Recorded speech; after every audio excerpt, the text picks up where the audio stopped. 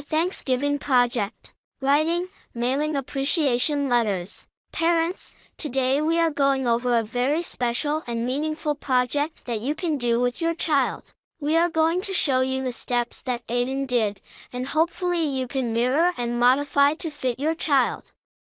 Before we start, please remember to like this video and subscribe to our channel if you haven't already.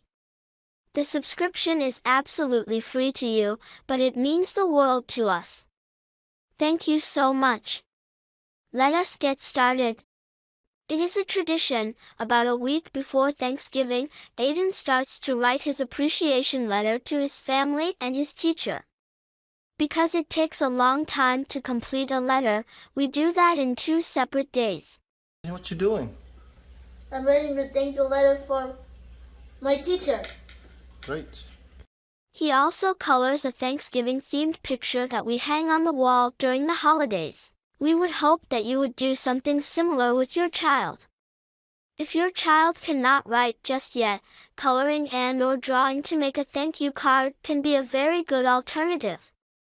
For your reference, a letter to his sister that he wrote last year on the left side. On the right was the letter he wrote to his teacher this year. Unfortunately, the letter to his family could not be taken as it was kept in secret by Aidan and his teacher. This is our 2nd year doing this project with Aidan. He had so much fun doing that project and he did so great. We went to the post office to drop off the mail. After a couple days, we walked to the mailbox to retrieve the mail together. At Thanksgiving dinner, he read out his letter to his mother. It was so great and so touching. We all cried with joy. This year, he did even better. He combined letters to Daddy, Mommy, and Sister into one letter. He wrote the 2nd letter to his teacher. He knows that we need to put the from and to information, as well as where to place the stamps. What do we put on the envelope to mail? We put on the address and the stamp. Where do we put the stamp? We put the stamp on the top right. Are you ready to go to postal office now? Yes, I am. Very good, let's go. It was a cold and windy morning. We bundled up and headed to the same post office as last year.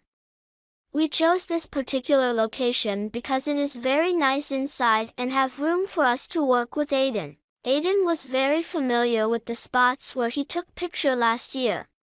He knew exactly what we needed to do. We are at the post office. What are we doing here? We are sending the letters to my family and my teacher. Very good. Can you go ahead and put it in the box?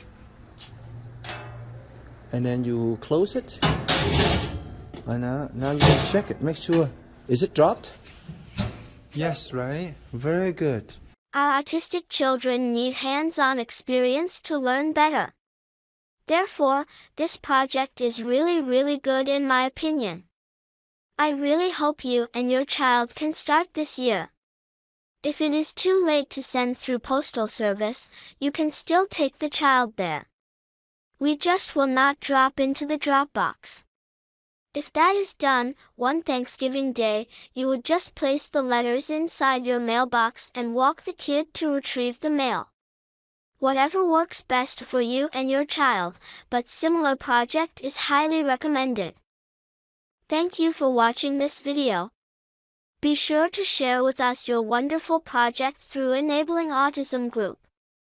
Link in the description. See you on the next video. Happy Thanksgiving!